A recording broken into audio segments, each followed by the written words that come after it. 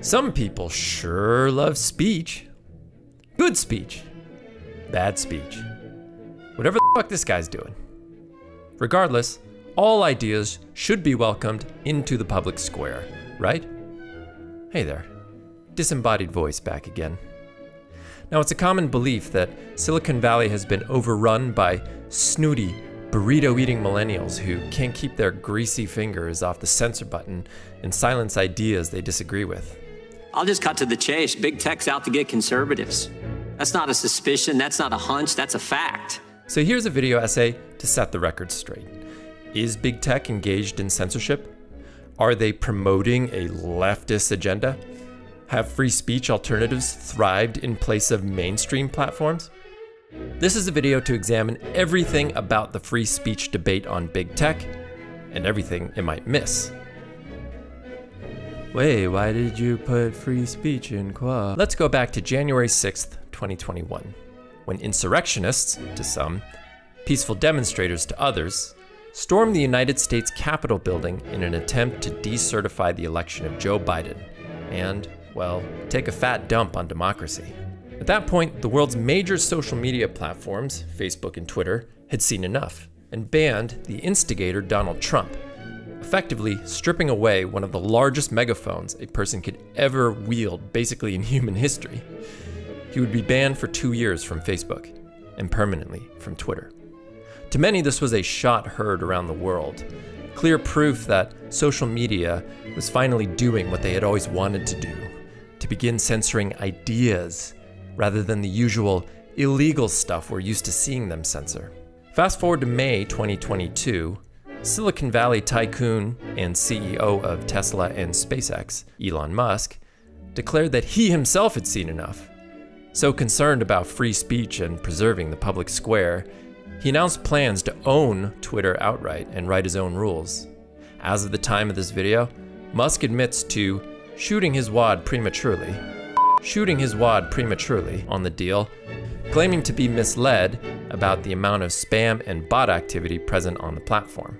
But I'm not interested in the corporate future of Twitter as much as I'm interested in Musk's stated motivations, which sound like it made a whole lot of sense to a lot of people. After all, freedom of speech is a foundation of a free and democratic society, that in order to promote the good, we have to tolerate the bad and resist the rather authoritarian impulse to decide which is which. Should we really have the gall to determine winners and losers in the free marketplace of ideas? And thus, space governed by big tech would be wrested from the clutches of the censorship-loving, freedom-hating, lefty nutsacks of Silicon Valley and given back to the masses. Free speech will reign once again. But what if I told you the world doesn't work that way at all? That the concept of free speech actually doesn't work that way? That tech platforms don't work that way? That the internet doesn't work that way? You would then see this story for what it is. A self-serving delusion.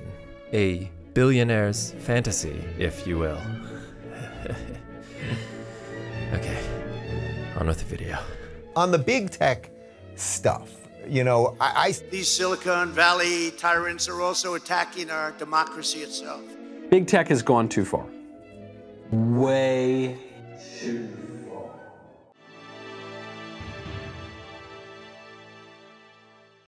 Chapter 1. Can we just pause for a second? Just what the is free speech anyways? Go ahead, define it. I'll wait. It's the right to express what I want without fear of oppression. Great, let's do a little exercise. Look around your room, turn to an object, let's say your anime pillow, and communicate the most obscene, perverted thing you can think of to that pillow. Congrats, baby! By your definition, you have just exercised your right to free speech. Wait a minute. It's not free speech unless I'm in the presence of others to hear my message. And I don't own an anime pillow. Point taken. You need an audience. Now try this. Think of a message you'd like to say, rent a truck, a loudspeaker, and blast that message at 4 a.m. down your neighborhood street. Congrats, baby! You just exercised your right to free. Wait a minute. That's against the law. Oh my God. I didn't know free speech was illegal. Well, yes. No? Okay. The point I'm making is speech is kind of complicated. It's not just something you have or you don't. And this is something that, quote, free speech absolutists, like Papa Bear here, will never understand. In order for speech to be speech, you need context. Otherwise, most of what you have to say are nothing but meaningless sound utterances bouncing off the slimy membranes inside your face hole, like this.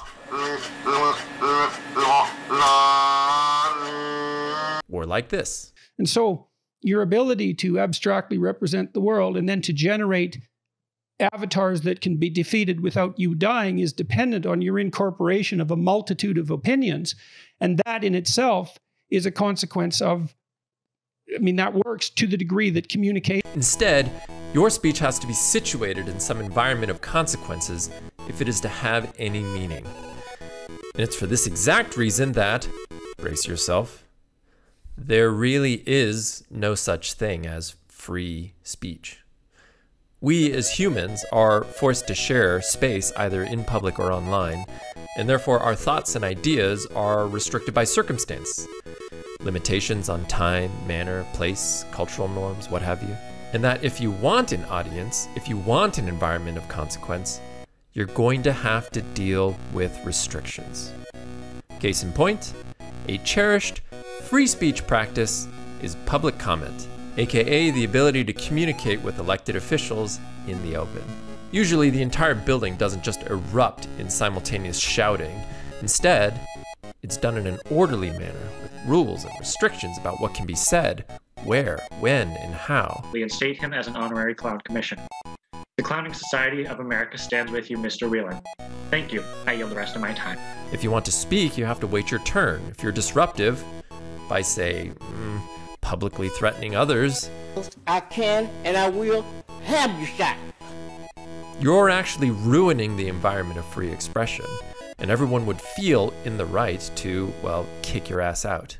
Law scholar Stanley Fish puts it this way: as long as there is something at stake, as long as speech is more than noise indifferently produced, there's no such thing as free, that is, completely unfettered, speech. Speech is always attached and tied down to the pre-known situational context of utterance, and it is only because speech is attached and tied down that it has significance. Fish argues that when we fight for free speech, per se, we aren't actually fighting for the right to make speech. It's not about speech for speech's sake. Rather, we're actually fighting for the values associated with speech, like the search for truth, the ability to be an informed citizenry, and allowing dissent against entrenched authority.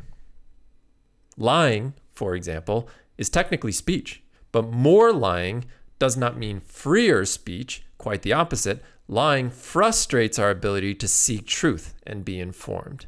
And it's the reason most of us are okay with criminal penalties for doing it while under oath. In other words, free speech is also a matter of quality rather than just quantity. Therefore, it will always be tied down with restrictions. Hold on. Do you mean censor? You can do this. Hey, remember SAT word analogies? This may surprise you, but fundamentally, censorship is actually not Tu crois que je manque moi? the opposite of free speech. Tell them what they've won. Why, it's a quote from philosopher and gender theorist Judith Butler. In an essay entitled Ruled Out, Vocabularies of the Censor, Butler writes, "No speech is permissible without some other speech becoming impermissible. Censorship is what permits speech to have sense."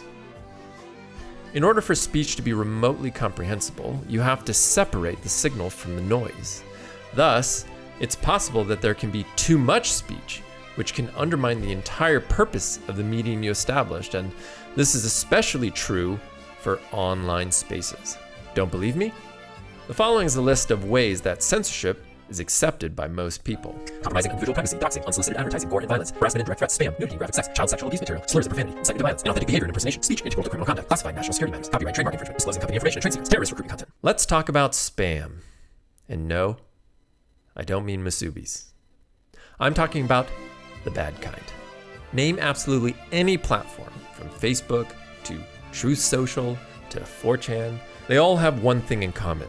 They hate spam. What is spam anyways? Most people think of spam as unwanted email advertising or getting scammed by fake African royalty, a practice which is actually regulated by law. But here, I'm talking about spam more generally, as content which takes many forms and exists on many platforms. And it's defined as low quality information that is boosted through manufactured or deceptive tactics. YouTube gets an estimated 720,000 hours of video uploaded each day, meaning it would take your entire lifetime without sleeping to watch content uploaded in a single day. Good Lord. I mean, how many times can you be oddly satisfied? In first quarter of 2022, YouTube removed around 4.4 million YouTube channels. Of that number, guess how many were due to spam? Psych!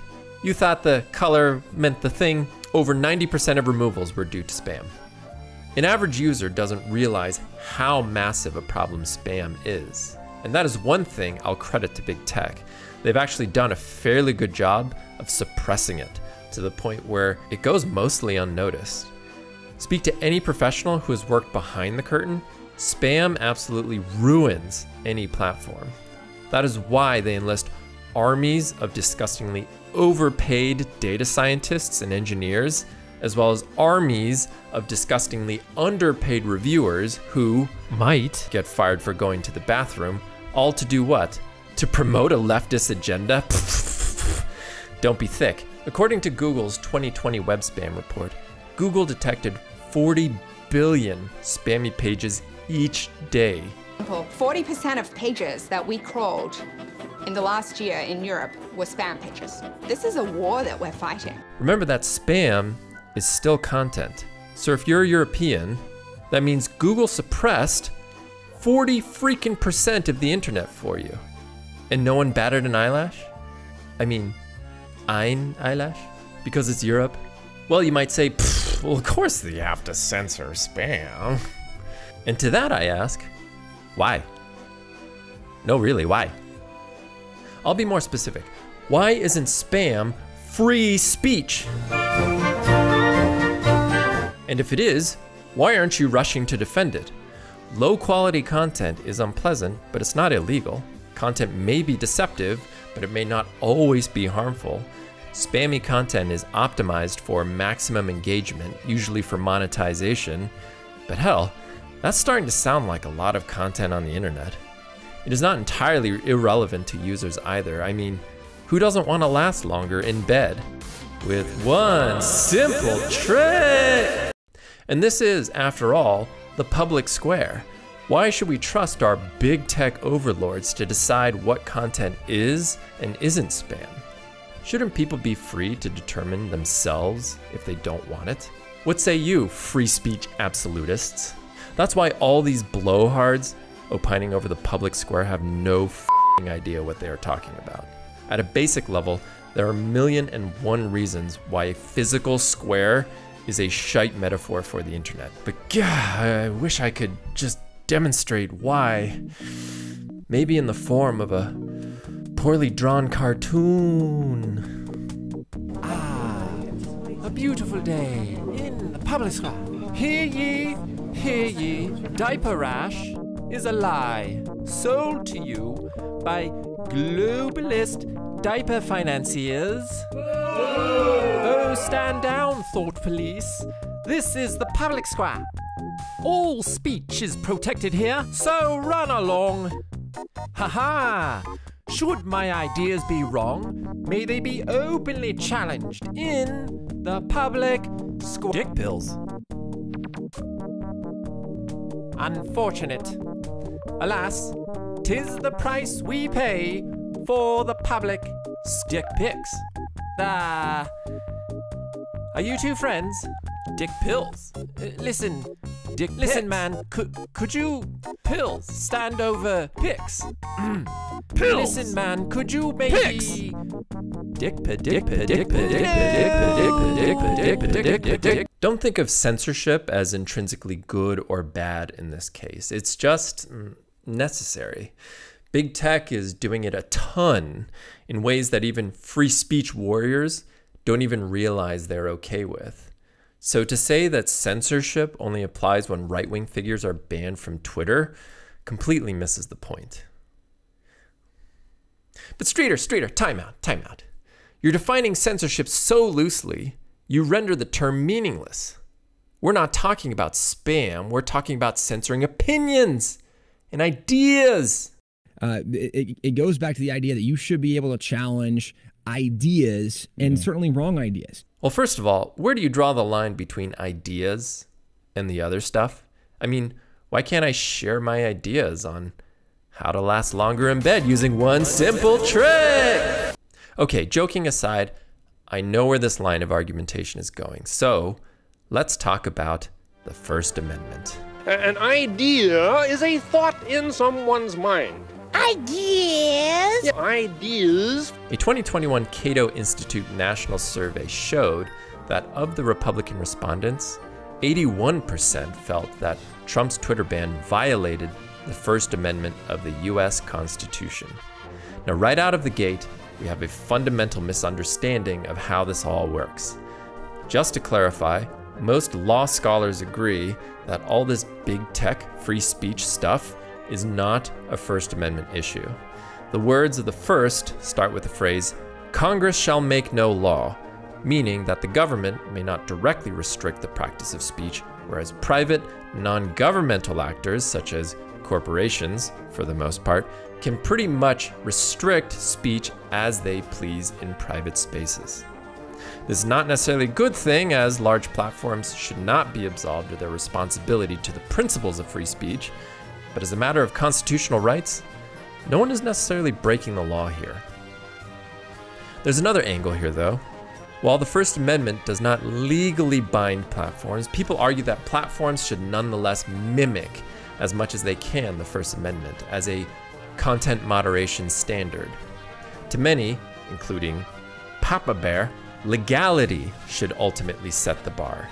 That way, matters of opinion and ideas will have free reign on platforms as lawful speech. It's important that people have both the reality and the perception that they are able to speak freely within the bounds of the law. In my view, Twitter should match the laws of the country. Obviously, Twitter or any forum is bound by the laws of the country that it operates in. Examples of speech protected under the Constitution include pornography, recommendations to drink bleach, vulgarity and racial slurs, and Holocaust denial. Funny thing though, going back to that Cato study, a fair number of Republican respondents, those who favor a First Amendment style system, would actually opt to remove or ban that content. I mean, damn, which is it? And did anyone consider how this argument works in cases outside the US? In the case of Russia, Ukraine, the tech companies did not adhere to Elon's principle, defying a number of censorship requests from the Russian government over its handling of the war. At this point, it's rather pointless to insist the law and the Constitution can somehow solve all of our moderation problems. They can't. I'm sorry, I wish it were that simple. But tech companies have poured billions of painstaking dollars to solve it, and it is very unlikely that Elon Musk, a man with absolutely no experience in content moderation, somehow solved it overnight. Chapter 2. At this point, you'll hopefully agree that there is no such thing as an unmoderated platform. But you can't blame the internet for trying, though. Let's go on a tour. Log on to the subreddit r/free-speech, and your attention goes immediately to the rules section. Now, I'm guessing the intent here wasn't to create a, quote, free speech zone. Rather, it's just a topical discussion on free speech, but come on. You can't help but see the irony in the moderator threatening to ban everyone who disagrees with him. Anybody that expresses the belief that free speech can only be restricted by the government will be banned from the subreddit. I know. But let's be charitable here and look at some other spaces online that were brave enough to put freedom first. Namely, the so-called alt-tech, or free speech alternatives created by right-leaning movement builders to compete against censorship-loving big tech.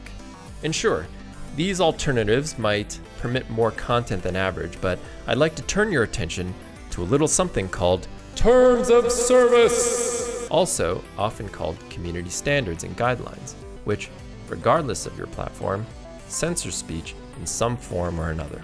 Click on any one of them and you'll see that most really don't permit pure free expression. And it's most noticeable when it comes to sex and nudity.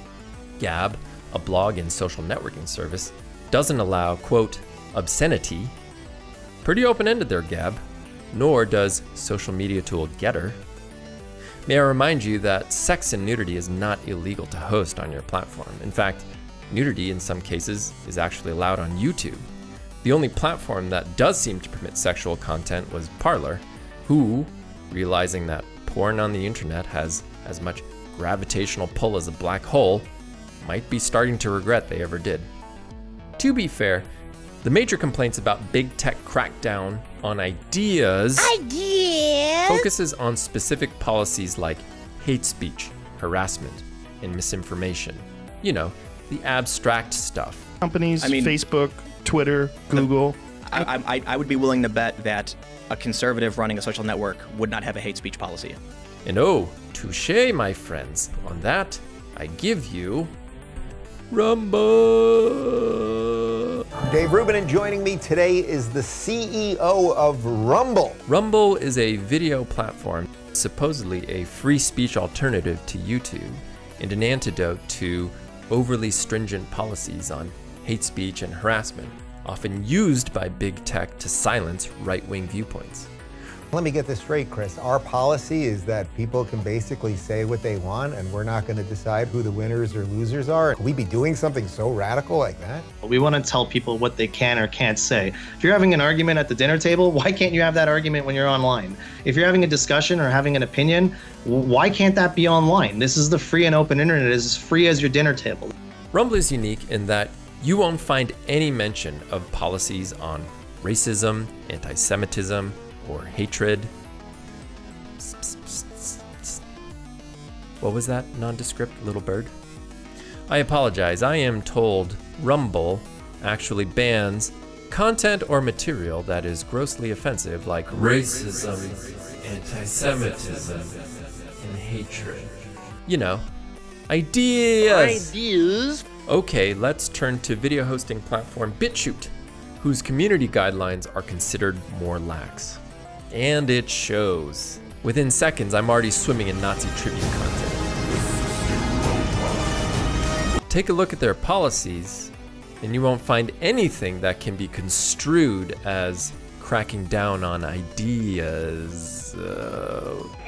Oop, I'm told BitChute bans harmful activities, activities that are intended to lead to someone getting badly hurt or worse. They also prohibit dogpiling and brigading. I don't know, ideas? I mean, just look at the entire landscape of free speech alternatives. You'll find that their content moderation policies start to look pretty similar to the platforms they purport to hate. But I have not yet spoken about Truth Social, a social media platform started by Donald Trump and his new media company, formed after his banishing from Twitter and Facebook. His tagline is, "Follow the truth." And really, this is not your everyday Twitter platform. Instead of posting a tweet, you post a truth. Instead of a retweet, you re-truth. And it's such a brilliantly original concept that they submitted them as trademarks, and it never gets to a point where repeated uses of the word truth start to sound defensive. Ever? Where was I? Oh, if you're looking for a thriving, free speech ecosystem? Stay away from Truth Social. Their track record has been rough. From the outset, a user was banned for signing up with the username Devin Nunes Cow. Its initial policies came under fire for disallowing any criticism of their platform or the way it's run, not to mention excessive us of capital letters. Don't worry, Grandpa, it's not a shot against you. I'm sure they love your demographic. In summer of 2022, while US Congress were holding hearings about the January 6th insurrection, Truth Social reportedly had users banned for posting about the hearings. Well, I'll give them some credit at least. Their terms of service don't contain any hate speech policy language, so at least they're trying to be consistent. Spoke too soon. Your interactive content should not contain discriminatory references based on religion, race, gender, national. I would be willing to bet that a conservative running a social network would not have a hate speech policy. If Truth Social is any bellwether for how successful these alt-tech platforms will be, what's a good metaphor to describe it? Well, let's just say it's like a 4x4 flipped on its back. And it's not just Truth Social. All of these so-called alt-tech platforms seem to be hitting some rough patches despite an initial period of rapid growth. There's even alleged infighting where one alt-tech video platform, Odyssey, had accused its peer, Rumble, of manipulating their engagement data to deceive investors. Yeesh. Streeter. Okay, stop. Maybe alt-tech isn't as free speech as it's cracked up to be. But what about thriving free speech spaces like 4chan? Ah, yes. The internet image board that once epitomized no-holds-bar free expression, which once so eloquently declared to the world, 4chan regards freedom of speech as important. Of course, 4chan did bring you some proud free speech movements like #Gamergate and the alt-right. Haha, those were the days. Well, I'm going to need you to brace yourself because now they too have a long and convoluted laundry list of content policies. Woof, very important indeed. Well, hold on. Maybe its policies are about promoting diverse viewpoints by banning furry content? Really? Furries? Come on. Who did the furries ever hurt? Whatever happened to freedom of speech? Okay. 4chan's out. There has to be some unfettered free speech arena that exists somewhere on the internet. And indeed, this is where our free speech search ends. 8chan, now called 8kun, adheres so strictly to free expression, it only disallows content deemed illegal. Very much up for interpretation. Oh, and spam. Content moderators also set more granular rules against things like doxing, and will remove anything that they deem irrelevant to the subject at hand. But aside from that, it's safe to say it's one of the least censorious platforms out there. Congratulations! You just practiced your right to free. And that is exactly the problem. Because no one likes 8chan. The story of 8chan is a fascinating lesson in online free speech. It starts with the platform's founder, Fred Brennan, a software developer and former 4chan addict who first found solidarity with incels, shorthand for involuntarily celibate, a community of disaffected and lonely young men who indulge in their hatred of women. Believing 4chan to have gone too soft, Fred went on to found 8chan and attract others like him who wanted a stronger free speech alternative. He then witnessed the hyper-radicalization happening within this so-called free speech atmosphere. White supremacists, conspiracy theorists, and others with extremely hostile worldviews would establish flourishing communities. It was 8chan where the shooter from Christchurch, New Zealand would post his 74-page manifesto, along with photos of his murder weapon decorated with various 8chan memes. Fred Brennan had cut ties with the site in 2016, having grown disgusted by these subcultures. His departure already had been in the making, having unexpectedly found authentic companionship with a woman, an incel no-no, and shedding his old beliefs of what he once thought were hard truths about women and the world. Today he spends his time trying to fight against the monster he had created. Two lessons emerge out of this story. Let's start with the obvious, that a pure, unfettered speech platform can be a breeding ground for radicalization. But the second lesson here is more interesting, that an anything goes mentality is counterintuitively not a pro-speech environment. What do I mean by that? Well, I'll let Fred say it himself in this interview with Vice. Let's use a word that they hate, diversity. It started extremely diverse. We had all of these people from all walks of life, all different socioeconomic classes being creative. But over time, it became disillusioned white men and everybody else left. And I think image boards create that kind of mentality because if you don't know the memes, you're an outsider. And if the memes are all Nazi memes, why are you going to want to post there? And here we come to the myth of neutrality.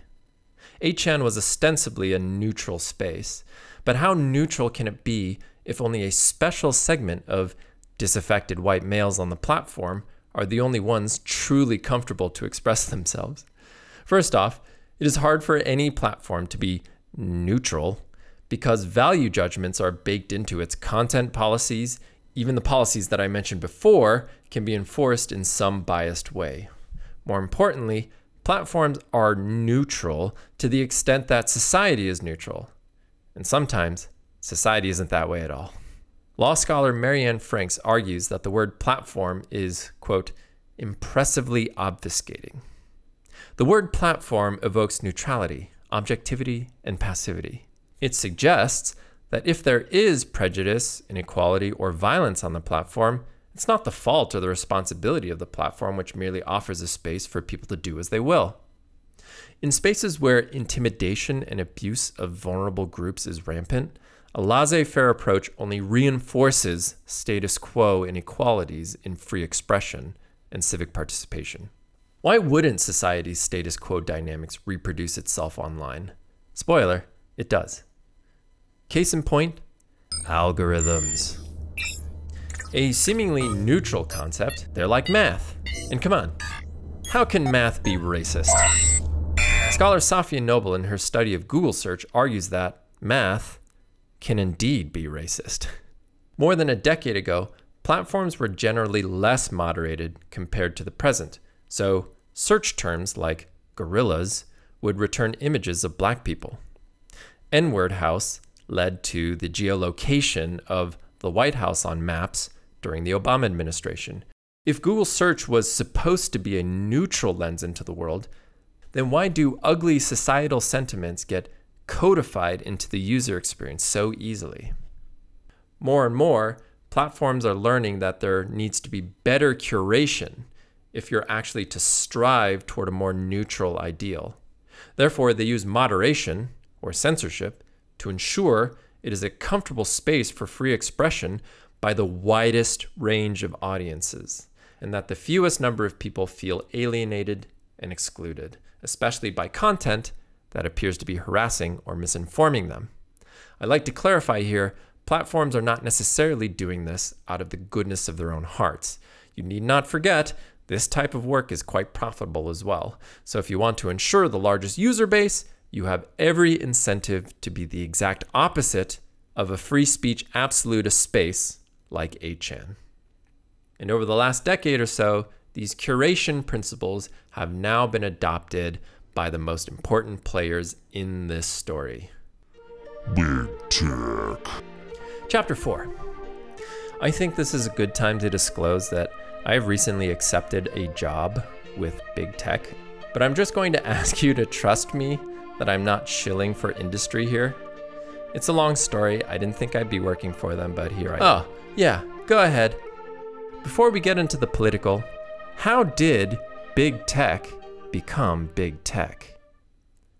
Let's go back to the 90s. Killer tofu! Now, you make sure Dasha and Peter show you how they've done some of their school reports and not all that cybernet stuff, okay? I don't know how old you are, viewer, but I'm old enough to have experienced the dial-up era and the thrill of filling my GeoCities page with so many tiny animated GIFs that it looked like an ant colony flipping its shit. While I was playing with websites, adults far, far away were debating how the internet was going to be governed, if at all.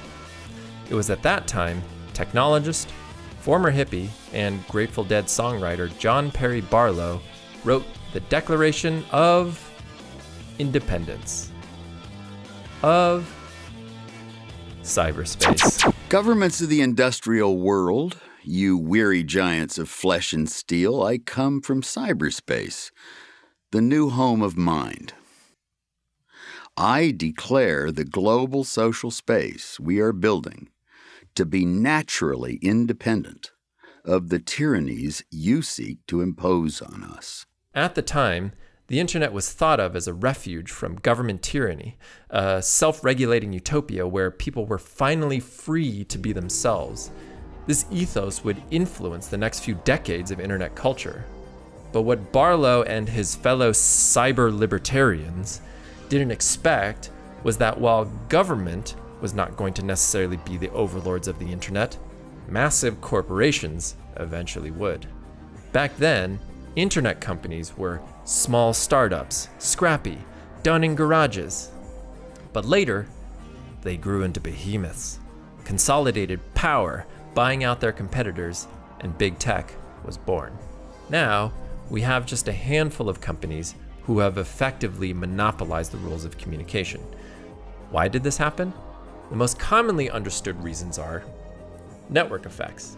Online users are less inclined to engage on fragmented platforms and tools and would rather interact with others on more commonly shared spaces. 2. Money! Capitalism, baby. The collection of personal data and advertising became so goddamn profitable, consumers became the product. It's genius. Profits lead to consolidation, they scoop up their competitors, gain favorable regulation, and ensure that users of their platform have fewer and fewer places to run off to. But here I focus on a third, less understood reason. The spook factor. Let's see, how to explain. Back to the story of Barlow. A few years before declaring independence, a group of hackers stole his credit card info and published it online. Barlow is quoted as saying, "No one has, quote, put the spook in me quite as much as those hackers did." In a sense, he became a victim of his own ethos. If the internet was truly a haven for freedom, then to what extent are individuals free to exploit others? The 90s was the infancy of the internet, more experimental and optimistic, but it was only a matter of time for the exploitation machinery to mature enough, using Barlow's words, to put the spook in all of us. I once heard a metaphor that big tech paved the floor of the internet to make the ground you walk on feel more solid. Things are more convenient and optimized, but it also cultivated a sense of safety and predictability, like you were on a supervised playground, sheltered from the scary outside world. Browser security features ensure that you're less likely to stumble onto malicious sites. The App Store vets otherwise shady applications you download onto your iPhone. And then we come to revenge porn. You got a nude floating about the internet that you want taken down? Revenge porn in many jurisdictions is illegal, although not all. But even so, the law doesn't fully prevent your nude from continuing to circulate about. What to do? Unfortunately, at this junction in time, you don't have much choice but to put your faith in our big tech overlords, who govern the high traffic spaces in which your nude might travel. Well, why would they want to do this in the first place? Even under US law, Section 230 of the Communications Decency Act, platforms are largely not liable for your nudes being uploaded to their spaces. Yet, in exchange for your trust, and thus the continued ability to use your personal data for profit, they actually do take action. By being so goddamn rich, they're able to invest in some pretty sophisticated functions. AI and pixel recognition to find and eliminate that floating nude even if it is uploaded multiple times, and to make sure that you don't continue to feel spooked while going about your day on their platform. Now, it is a less than perfect system. There's lots of ethical concerns around these protections too, but this is our reality. So in very subtle ways, we have ended up depending on big tech's protection in ways we don't even realize. Policing lots of different issues, all the issues which I mentioned earlier, the field of content moderation has now become a massive and more sophisticated profession than ever. Platforms, of course, make massive moderation blunders, and there's no reason to let down your skepticism of these companies, but they have at least done enough to prevent most of us from feeling so frustrated and alienated we quit these platforms en masse. You are watching my video via YouTube, after all. They've grown so large that people have now come to expect big tech to take responsibility. A Pew Research poll showed that since 2018, majorities of Americans say tech companies have a responsibility to prevent misuse of their platforms, for example, to influence elections. It's even gotten to the point where people have been warned against treating them as representative government. So the writer correct when they've noticed that we are in a different era, because now big tech has ventured into regulating the arguably more abstract elements of speech. Ideas! Like hate speech and misinformation. It's part of their business mandate to retain users. I mean, who wants to feel constantly harassed or being lied to at every turn? On the other hand, why should they be the arbiters of truth? And at what point are they silencing political viewpoints? And that is how we got to this debate. Our target for this year's Purge is hiding in your home. Does big tech silence political viewpoints? My answer hovers between it's complicated and freaking no. I'll attempt to explain it here in much more detail by steel-manning what I think are the most legitimate arguments and pieces of evidence from the right over bias and censorship and present them here. Note, proving that political speech is being silenced in a deliberately partisan manner is really hard. The data we have to work off of is extremely unreliable because A, we're bombarded by highly spun stories shared by whoever gets struck or banned from a platform, and in almost all of these cases, important context is always omitted to play up a conspiracy narrative. And B, big tech generally has not done a good job at being fully transparent and consistent about their removal policies, or providing good enough appeals mechanisms when removals do happen. But that shall not deter us in our quest for a smoking gun. My research journey starts with a literature review of right-leaning authors. I started with the book Speechless by right-wing pundit Michael Knowles, pictured here with a Hollywood actor who refused to pose holding the book himself. To summarize, it was less an empirical case against big tech and more of a philosophical treatise against wokeness. Knowles made sure to describe the January 6th insurrection as a small number of Trump rally attendees who broke away from a peaceful gathering and conducted less a coup d'etat than a cri de coeur, a directionless mob rather than an insurrection. For someone who has contempt for ivory tower leftists, especially those who needlessly dress up their language with terms like cri de coeur, Knowles doesn't hide his praise for socialist thinkers like Antonio Gramsci and George Orwell, because he thinks their work somehow helps him condemn political correctness. He does, though, make an empirical argument against big tech when highlighting Donald Trump's Twitter ban. But the best data he can cite was an NYT article about Twitter, quote, deplatforming tens of thousands of right-wingers, his words. Touché! And upon looking at his source, it was an NYT article over Twitter cracking down on QAnon accounts, not necessarily right-wingers. At which point I ask, does he consider QAnon the name of a popular and dangerous conspiracy theory, like, in his camp? And even if he's willing to own them, Twitter reportedly cracked down on them because they proliferate harmful falsehoods about pedophilia that have driven people to violence, and because many of the accounts banned were spam accounts, not because they were right-leaning. At some point I realized reading Knowles did not nuance any of my understanding on free speech. In fact, it was the intellectual equivalent of rubbing sandpaper in my eyes. So naturally I wanted to keep going. So I picked up US Senator Josh Hawley's book, aptly titled The Tyranny of Big Tech, in which he delivers a stark warning about the tyranny of big tech. Hawley dedicates several pages to an anonymous Facebook whistleblower under the pseudonym Mike Gilgan.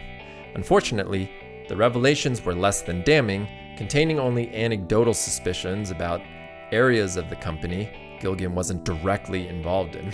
You know, being one of 70,000 employees in the company. Instead, it was all frustrations about supposed double standards in an annoyingly left-leaning internal work culture. But Hawley did cite some research, though. You have my attention now, Senator. A study by psychologist Robert Epstein, documenting what he called the search engine manipulation effect, claiming that Google search results in the 2016 presidential election were demonstrably favorable towards Democrats, swaying undecided voters, 2.6 million of them, he claims, to vote for Hillary Clinton. Smoking gun, fast. But the study has been panned by other researchers, among them social media scholar Francesca Tripodi, who had serious concerns over Epstein's methods of using a handful of psychological experiments without any involvement of data scientists or political scientists to make a leap toward concluding search engine manipulation. Basically, a grand conspiracy that would otherwise rock the foundations of big tech. Despite Epstein loudly declaring himself neutral in this matter as a voting Democrat, it was hard not to be a bit puzzled by his zeal. Two other major studies contradict his narrative. One from Stanford, conducted by actual information scientists who audited 4 million URLs scraped from Google search, found no inherent bias in search results. Also, a separate study conducted by The Economist found similar results. Now, as scientists, you can't rule out Epstein's claim, but it's safe to say, no smoking gun. Much of the information I'm citing here, by the way, comes from a report from NYU, which summarizes how and why there's little to no data of real, targeted right-wing suppression. What about the bans? The bans! The bans! At this point, I didn't think I would get much more from right-wing literature on big tech bias. So my journey continues to examine direct claims from right-wing figures that say they were banned or suspended for harboring right-wing opinions. Ever hear of right-wing pundit Dan Bongino, who in 2020 was banned from YouTube, in his words, for simply quoting National Advisor Dr. Anthony Fauci? They censored me for a comment Dr. Anthony Fauci had made about masks that I repeated later. You could say he was simply asking questions, the common lazy excuse for challenging consensus. But hey, I'm just a normal kid, like you, except that I ask questions. And because I'm brave enough to ask questions, I come under scrutinies. Is Wendy using your lunch money to buy heroin? But the logical conclusion he made was objectively false information that could lead to physical harm. Even before the pandemic era, platforms have had little tolerance for medical misinformation. You know, to make sure, for example, quack salespeople don't convince you to avoid the hospital if you have cancer because crystals? Or that drinking bleach cures disease. Back to that, I guess. And for his sins, YouTube gave Bongino the Bangino. The bird came back, and I learned that in truth, it was just a warning by temporary suspension, and that he could have gotten his account reinstated if he didn't subvert the suspension by posting under a different account. which triggered a permanent ban. Can I say Bongino now? Ah, that's better. Bongino clarified that he had been planning on leaving the censorship-loving YouTube for a long time and welcomed the ban. You know, kind of like an attempt to win the breakup. Bongino's case demonstrates a very common spin maneuver of what I call persecution anecdotes.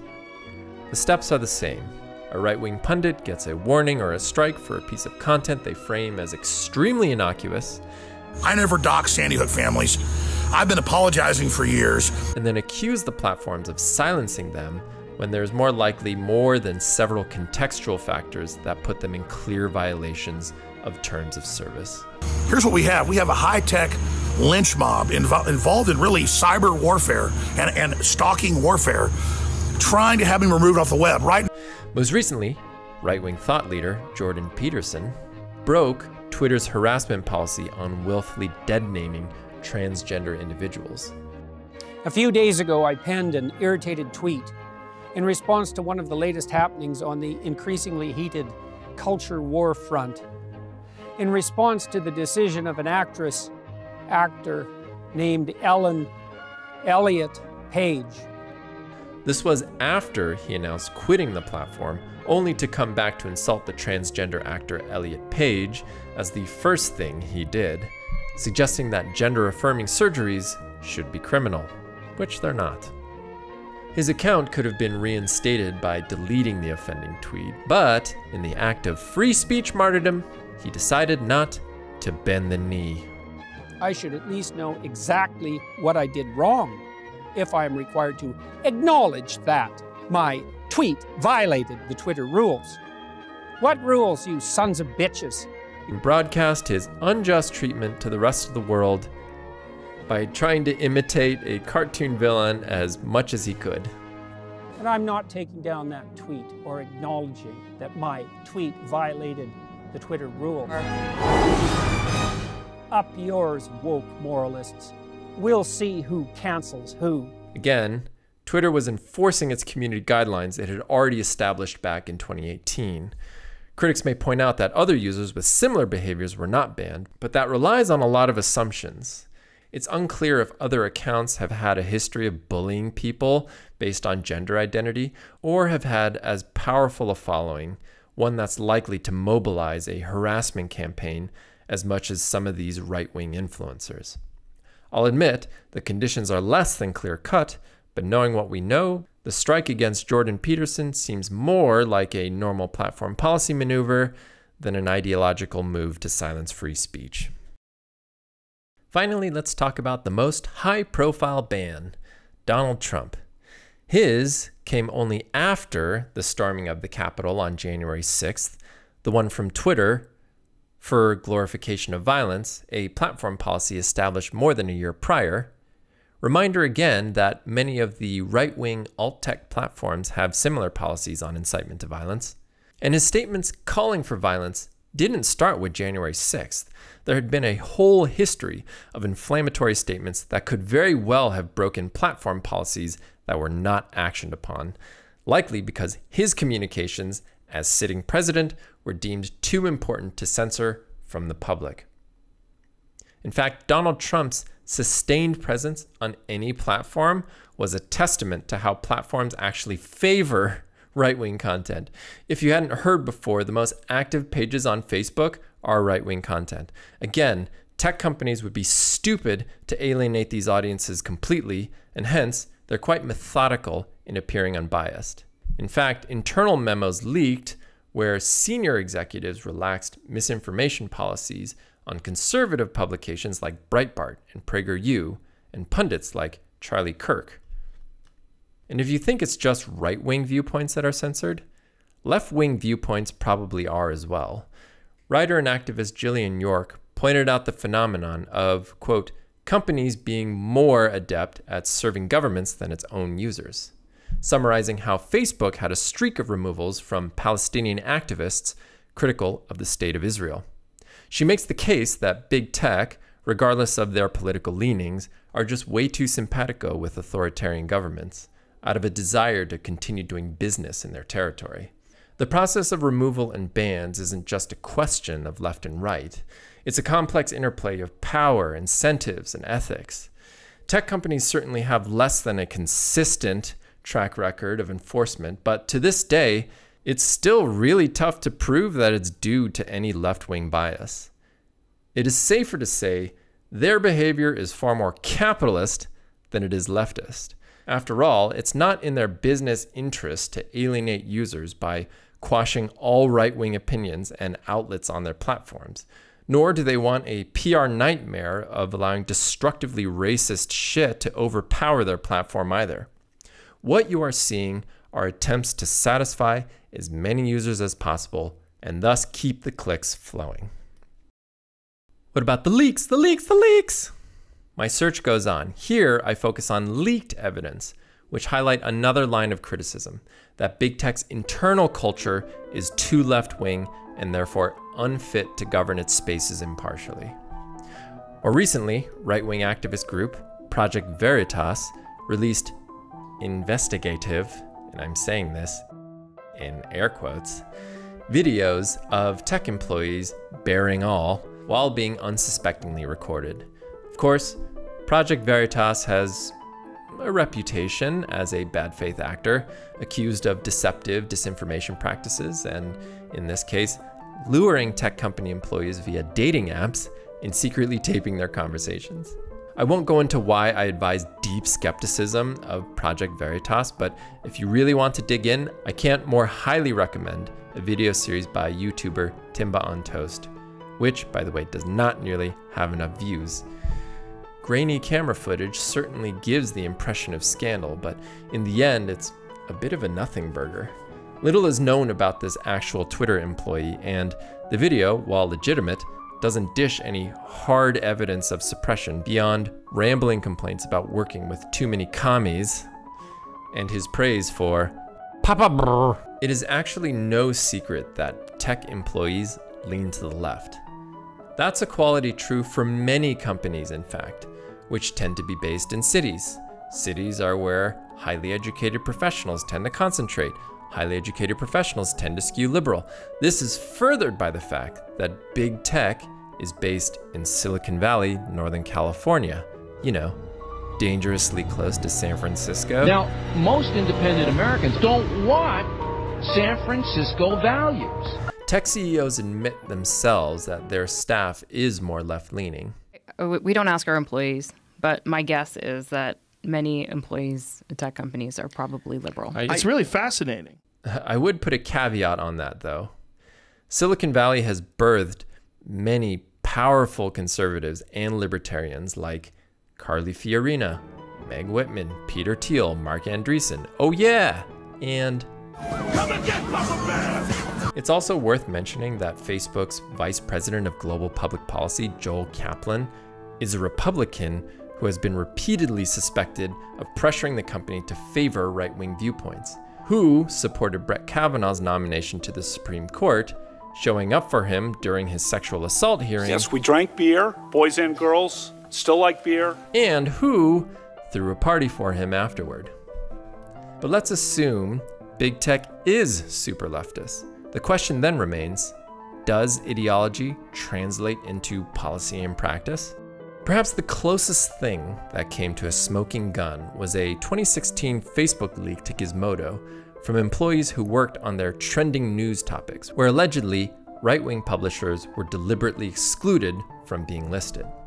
It is important to note that the same Gizmodo article also featured testimony from other employees who outright disputed the claims. Further, an official internal investigation, which had to be submitted to the US Senate Commerce Committee, found no evidence of partisan bias, even though Facebook did scuttle the trending topics team and the feature altogether. We should also note that a trending widget is but a small component of the user experience, and sometimes it requires actually quite a lot of curation. Automated topic functions left unchecked sometimes love Nazis. It was made up. Does this leak represent a smoking gun? No. Unverified at best. One last set of leaks comes from Google. where senior leaders addressed the entire company after the election of Donald Trump in a rather somber tone, consoling employees who felt worried about what a Donald Trump presidency could mean. Let's face it, most people here are pretty upset and pretty sad because of the election. Another leak was posted by right-wing news outfit The Daily Caller of an internal discussion among Google senior leaders about news quality and misinformation, where someone shared a vague but supposedly damning phrase, "Let's make sure we reverse things in 4 years," suggesting that they wanted to reverse the election of Donald Trump. But wait, that was it? But let me use this example to give you my hot take. You don't have to be leftist to find right-wing content super problematic. Let's re-examine the leak situation. According to the article, the reverse things in 4 years comment was said in the midst of a debate on information integrity, not necessarily how to conquer the right. But which is which? Is there a relationship? It shouldn't be at all controversial to say that the information ecosystem leading to Trump's election was objectively unhealthy. And I'm not basing this off of feels. There are several studies to back this up. One from the Oxford Internet Institute showing that right-wing accounts on Twitter and Facebook ahead of the 2018 midterms were far more susceptible to sharing content classified as junk news. The methods define junk news as content originating from sources lacking any journalistic scruples, such as verifying sources, publishing names of authors and editors, issuing corrections, all the while counterfeiting aesthetics of real news organizations. Furthermore, scholars from Harvard, Northeastern, and Buffalo studied 16,000 Twitter accounts in 2019, finding that fewer than 5% of accounts on the left or center ever shared fake news, while 11% of accounts identified as right and 21% of extreme right accounts did, concluding right-wingers do indeed spread more fake news. But the most comprehensive examinations I've come across of media systems comparing left and right comes from Benkler, Ferris, and Roberts in Network Propaganda, which focuses on the right-wing media ecosystem and how it uniquely operates on its own set of norms, unmoored from familiar standards of journalistic objectivity and thus susceptible to more disinformation, half-truths, and frankly, lies. Their data indicates the centrality of, quote, extreme sites, Breitbart, InfoWars, TruthFeed, Zero Hedge, and the Gateway Pundit, who don't claim at all to adhere to information quality standards, and in effect, keep the discourse extreme. Core news organizations on the right-wing sphere, like the Daily Caller and Fox News, who do claim some journalistic rigor, were shown to simply be conduits for narratives pushed by the extreme sites, rather than putting on what they call the truth-telling breaks. The result? Well, a majority of Republicans now believe in outright falsehoods like the Pizzagate conspiracy, aka the belief that secret cabals of Democrats were raping children. It had one man so convinced that he attacked a Washington, D.C. pizzeria with an assault weapon. Spoiler, the gunman found nothing. The study, of course, doesn't let left-wing media ecosystems off the hook. To be fair, the analysis downplays the role of Cambridge Analytica, Russian social media manipulation, and online white supremacist communities as limited players in information disorder, a popular mainstream media narrative. Sources identified as left-wing also produce their own extreme falsehoods, such as the Donald Trump rape story. However, they also notice that those falsehoods don't tend to flourish in the same way because standards of objectivity tend to get in the way, since its ecosystem is more closely bound with verification principles like fact-checking and other common objectivity checks found in media. And here we arrive at a crux. If hate speech and misinformation are disproportionately more represented in right-wing media, then any measure to address these problems will look like disproportionately silencing dissent, even if you're looking at it purely from a lens of information quality. Facebook's been taking this kind of stuff down that entire time, and now all of a sudden it's an issue. Why is that happening? Okay? And you hear conservative bias, but it's actually not conservative bias. They've been taking down that same type of hate speech since 2008, 2009, and there's just more of that type of hate speech. If you're a right-wing influencer, this is the perfect tactic for media manipulation. They're disingenuous when they dismiss defenders of Merry Christmas as fabricating some, quote, war on Christmas. Of course it's a war on Christmas. Or more precisely, a war on the religious nature of America. Now, everyone is paranoid that even the most objectively innocuous thing are part of some politically partisan game or a chess piece in a culture war. Vaccines don't need to be political, but vaccine denial has made it that way. Voting rights don't need to be political, but manufactured voter fraud claims have made it that way. This is made worse by a both-sides-ist media landscape, where issues need to be framed as a balance between opposing viewpoints despite the evidence. Most people would agree that Pizzagate is harmful misinformation that can get extremely out of hand if left unaddressed.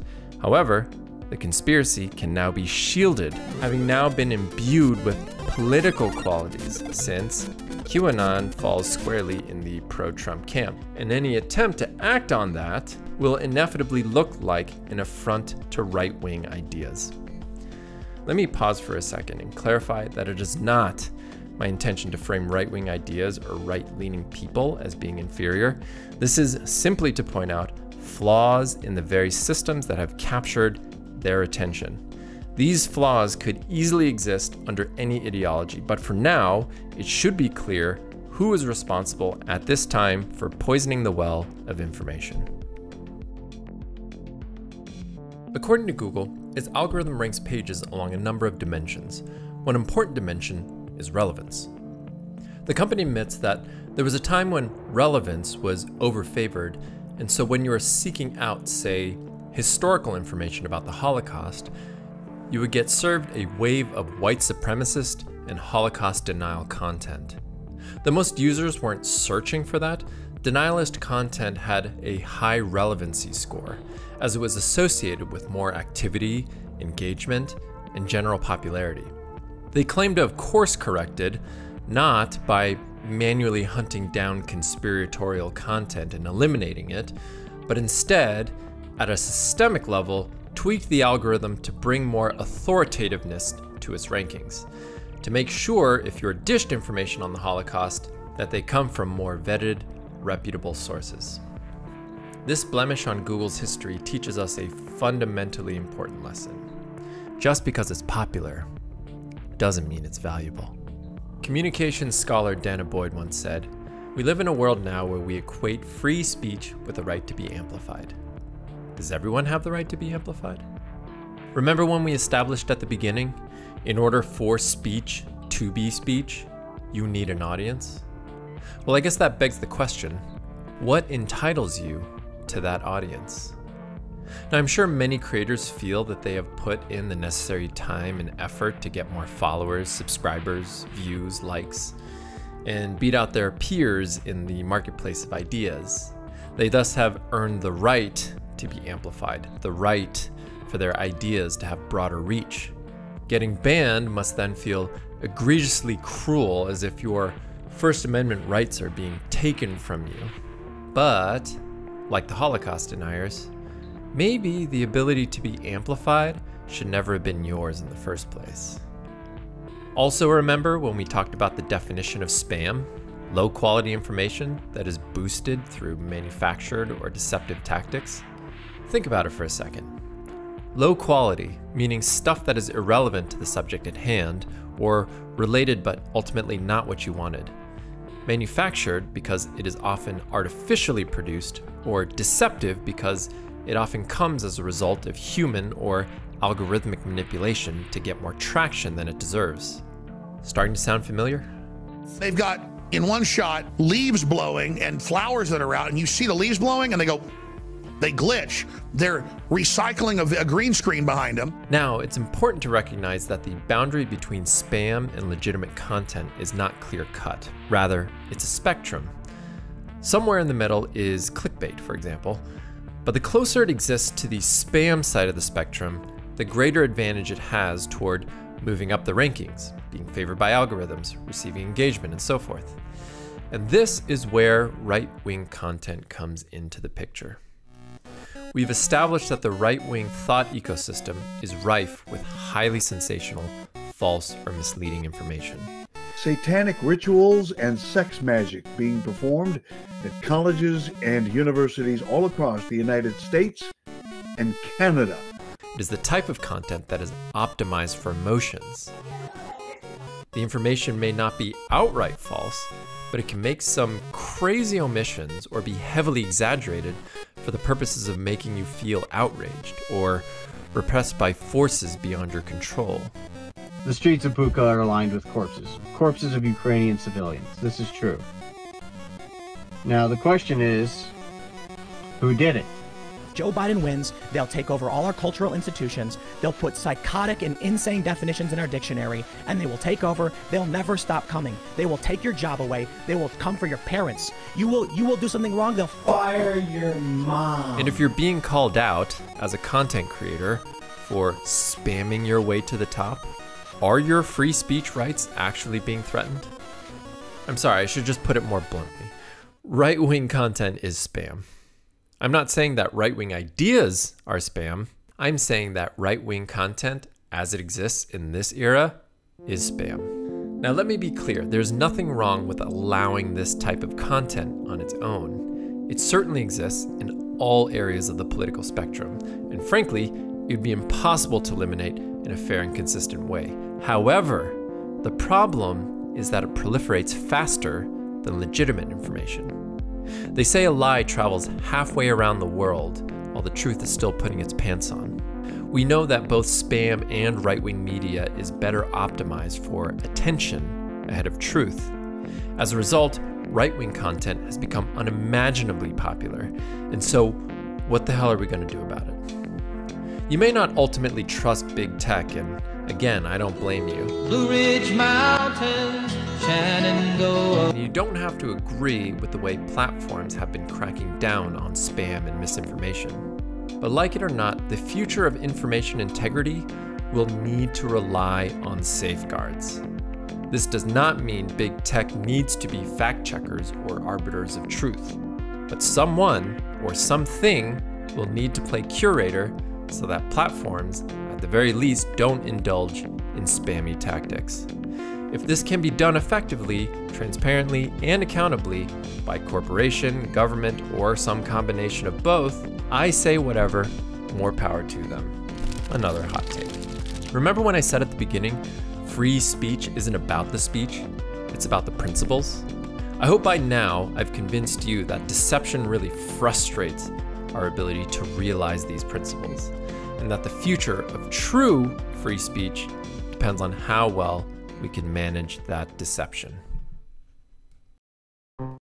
At the time of making this video, Elon Musk is currently trying to pull out of purchasing Twitter, accusing the company of understating the amount of bots and fake accounts. One can only speculate his real motivations. I'm going to guess that it's because he realized free speech is a touch more complicated than his tweets suggested. I'll give him this. He knows a lot about cars, rockets, and artificial intelligence. Thank you.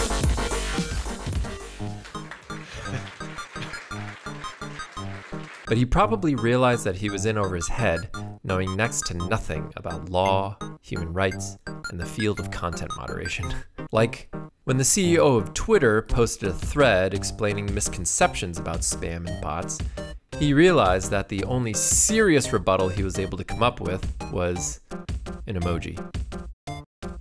I guess. He also realized that content moderation is a lot harder than it looks, a fragile science to strike the right balance between free speech and protecting users, or to just plain not let your platform break the law and get sued to oblivion.